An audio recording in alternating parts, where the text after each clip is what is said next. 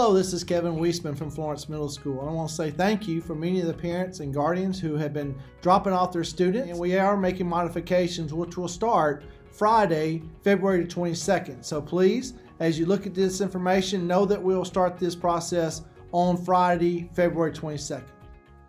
Our buses will come up from the four-way stop, all right, near Brawley Stadium, and then come to the back of the school, all right, which will again start this Friday.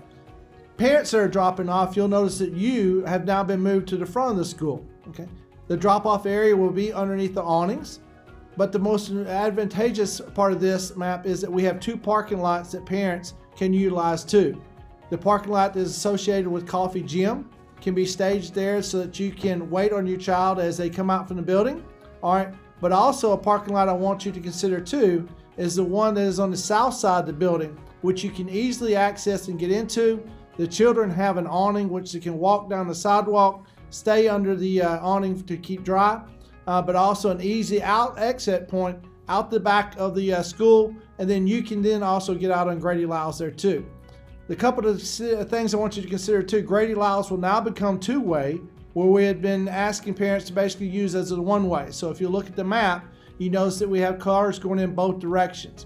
So to get to the new drop-off point, you can come basically down Cherry Street, which is a south to north direction, or Grady Lyles, which is basically an east and west direction, to the drop-off point, which are awnings to the front of the school.